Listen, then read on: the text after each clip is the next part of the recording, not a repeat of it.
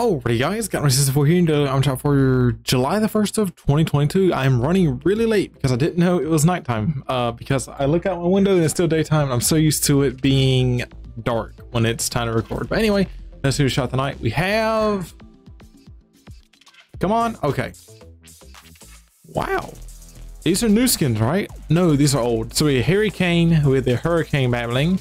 We have the Marcus Reeves with the Survival Kit battling the Sweet Victory. This is built in. And then we have 3 Wish monkeys built in as well. Pretty cool. Why does he have, oh, he does the +2. I didn't see it.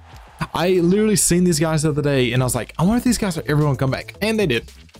With the Night Beam skin, the Lumicore red, the Flare skin, the Lumicore green, we have the Splinter Delight, we have the Vivid Axe, and then we have the Mecha Back Glider as well.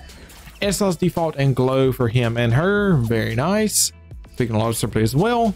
Cabby skin is back. We have the Xena skin with the battling a tropical stash with the spellbound staff. Pretty cool pickaxe. Eagle. Shanty for squad. Reveal, and then that's it for that. The Chapter 2 Battle Classics are back with the Ramirez Redux, the General Banshee, the Task Force Rio, the Emmy Elite.